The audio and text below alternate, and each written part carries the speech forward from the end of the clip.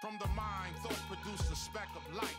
It was infinitely hot, so extremely bright. Within the center of this great shining, it was enormous energy. It was expanding in great timing. Within its fireball was all of space, special place with information encased. One of infinite beginnings, this cosmic clock was ticking and allowed space to flow while it was spinning. All that you see around us, sun, the moon, the stars, millions of worlds that astound us. The universe inside is hard to fathom when composing the region small as a single atom.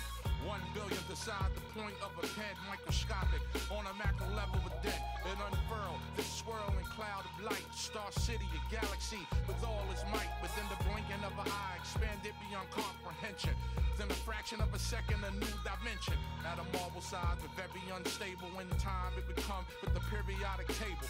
Space was expanding faster than light speed, moving at the speed only thought can exceed. Picosecond after the Big Bang, music of the spheres before the ears, the universe is now saying. Small enough to fit in your hand, a nanosecond later, it was the size of Mars and becoming greater. Fraction of a second later, 80 times the size of Earth. Fast as growing infants, this is time to burst. Step into a world of black holes, quasars, galaxies, supernovas, bright stars.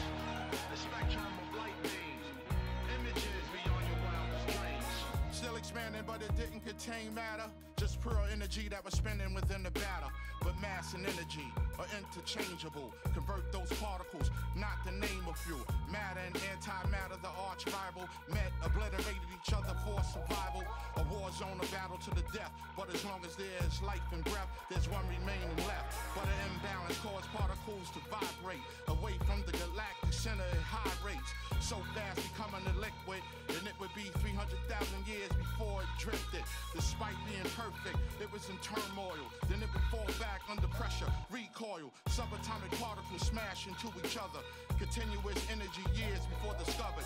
Then they slow down and begin to bond, creating atoms, building blocks of matter and beyond. It was now 8 times the size of the solar system. Distance, thermal measurements, I ain't list them. 60 billion miles in diameter.